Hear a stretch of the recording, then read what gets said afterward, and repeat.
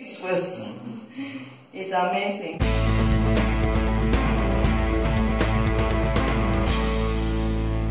Hey guys, my name is Felicia Follum, and for those of you who don't know, I am an artist and I am doing a project where I'm traveling my own city. So I'm going around and looking at different cultural places and looking at different groups of people and seeing what I find, and I'll have an art exhibition in February in response to it. One of the places that I went to was the Thai Buddhist temple or Buddhist monastery, and there was one monk there at the time. I believe there's 3 monks in Tri-Cities for this monastery, as well as the Lao one, which I made another video for, where I show you around and I toured it. This one I went for a meditation class, and I actually sketched and drew the interior of the building and the sculptures and the shrines and some of the details throughout the class. So I got permission to just draw during it. So that's something that I really enjoy doing, is drawing different people and different cultures.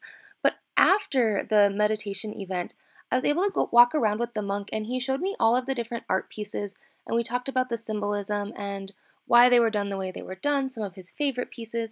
And one of my favorites actually was this the Nagas and then another lotus image.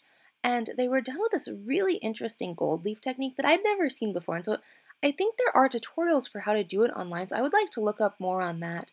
Um, so I also had a really interesting conversation with the monk about drawing, and he really appreciated that I was drawing during the meditation ceremony instead of meditating in the traditional way, because he explained how he's like, yeah, drawing is absolutely a form of meditation. It's different, but it's a form of it. It's good.